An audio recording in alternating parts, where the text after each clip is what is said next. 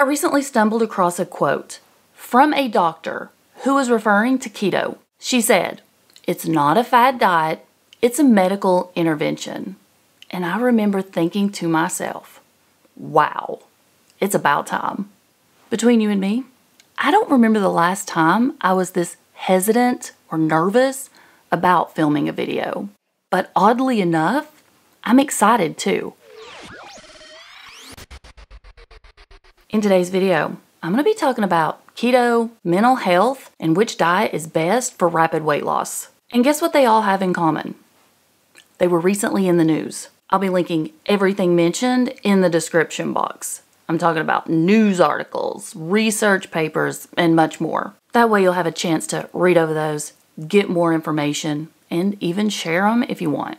Hello and welcome to episode 7 of this series. Let me explain what's going on here in case you're new or you've only caught a few of my videos. If you've ever watched one of my What I Eat in a Day videos, I include this little segment called Sip and Chat or Snack and Chat. In those videos, I'm basically giving an update on what's going on with me, if anything has changed. Sometimes I'll even do a review. This series is different because it's not about me. I mean, sure, we're going to hang out and chat just like I do in those videos. But it's going to be more weight loss related. What's going on in the news? Keto, low carb, new research, those kind of topics. Hopefully motivational, inspirational, or things that will be beneficial to you or someone you care about. Since it's like a sip and chat, and I originally was calling it Tea with Christy, let me go over what I'm drinking. Yes, there is some tea in here. Hot tea, actually. I got a little bit of a sore throat today or something going on here. I don't think it's illness related. I think it's allergies. But that's not all, folks. I have an Alani Nu cherry slush, which is an energy drink, and an ice water. Yeah, 3 drinks. Apparently, it's an ADHD thing, and I did discuss it in a previous video. I'll link it for you right here. If you've missed the other 6 episodes, it's okay. There's a playlist. Make sure you get caught up. A few nights ago, I was scrolling on my phone when an article popped up that caught my attention. It was about the ketogenic diet and research that's currently being done to study its effects on mental health. Of course, I clicked on it immediately. This was not on my radar. Apparently, this is huge news right now. It's been addressed at several different conferences around the world, and even recently at the Metabolic Health Summit.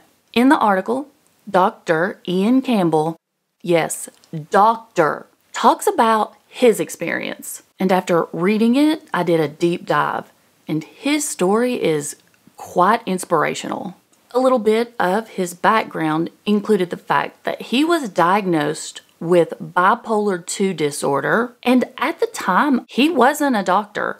He was a professional in a completely different field. It's my understanding that he could never find the right fit so that he would have relief from some of the symptoms, which were debilitating. There was a point in the story where he talks about just feeling hopeless, and he decided that he wasn't going to have mental health issues, all of those symptoms, and be overweight as well.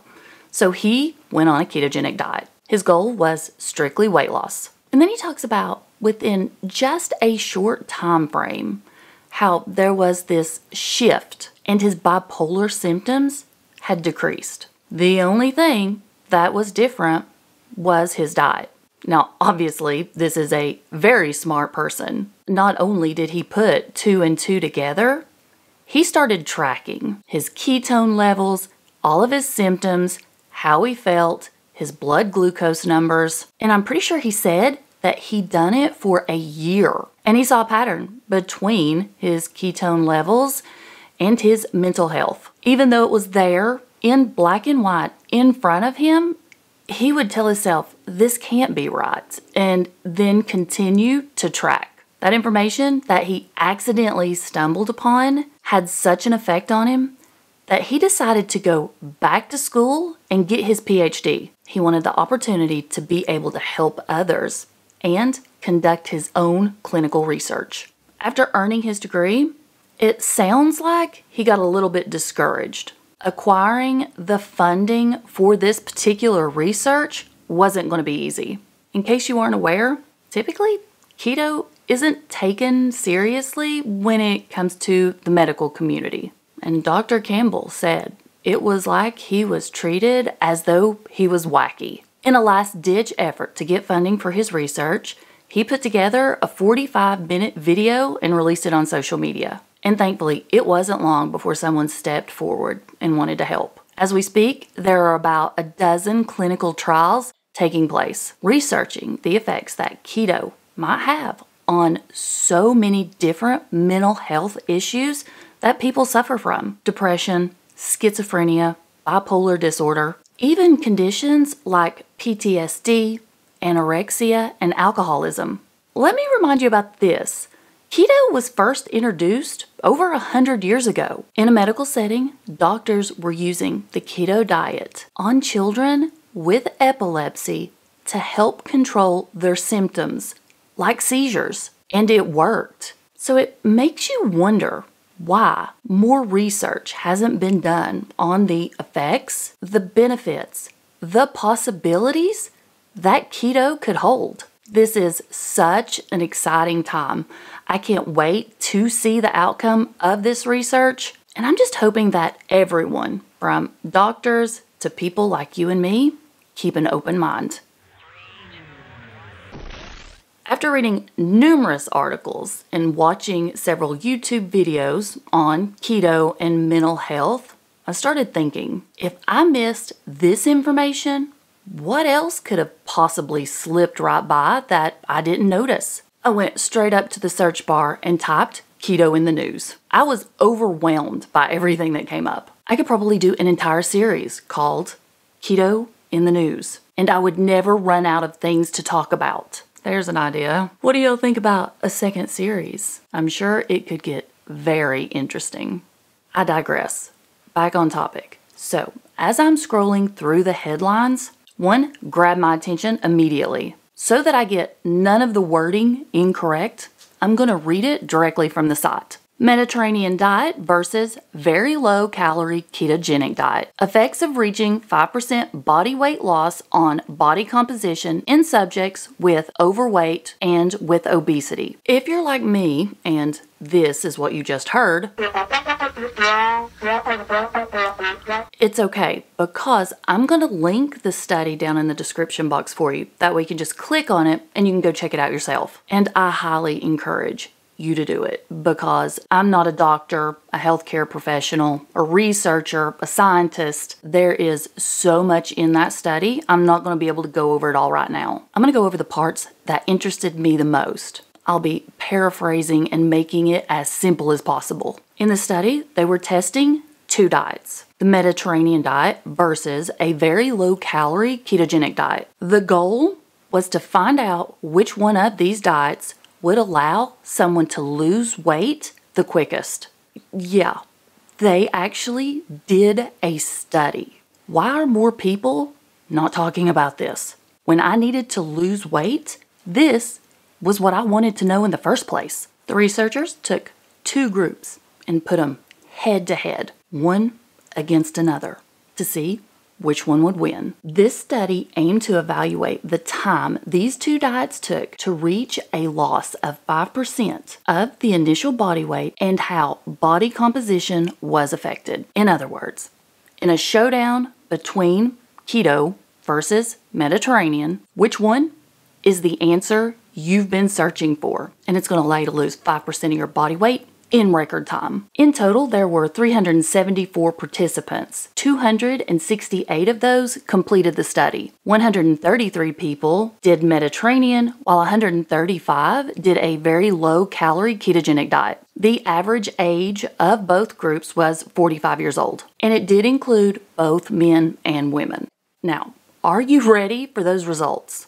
At the 1-month check-in, the participants that were doing keto had already lost an average of 7.21% of their total body weight. They definitely exceeded that 5% goal. The participants that were on the Mediterranean diet did not reach the 5% goal at the 1 month mark. It actually took them 3 whole months. Now, there is a little bit of a catch. At the 3 month mark, they'd lost 7.68% of their body weight. Those on the Mediterranean diet did end up losing just a fraction more than those that were following a very low calorie ketogenic diet. We're talking tiny amount. But that wasn't what the study was focusing on. They wanted to know which one would win in a race to lose weight the fastest. And the clear winner was keto. From personal experience, when the weight comes off slowly, I have a tendency to lose interest, to stray, to eat that piece of cake. But when it happens so fast, it gives you that confidence, that boost you need to stay the course and not fall off plan. There's no better incentive to stick with a new lifestyle change than a rapid weight loss, especially if your goal is to lose weight.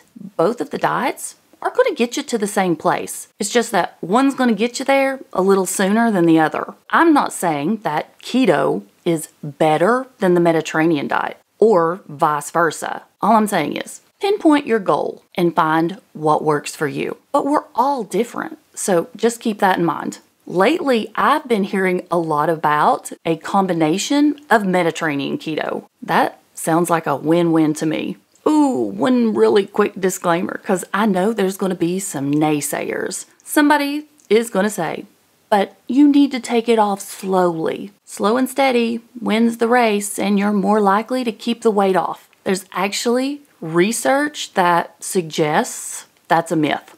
I'm living proof that you can take the weight off fast and keep it off. My first month alone doing keto, I lost 21 pounds. Within just a few short months, I lost all the weight, which was over 70 pounds, and I have maintained my weight loss for 5 years now. Like I said, this was a really in-depth study, and it'll be linked down in the description box if you want to go read over it. I'm going to put so many links down there that I'm going to keep you busy for a while, checking out all the new keto in the news. Before you go, remember, jump down to the comments and let me know, are you interested in this becoming a series? Or should I just add it into this? Have you seen anything interesting that's came out recently that I need to know about? This stuff is just fascinating.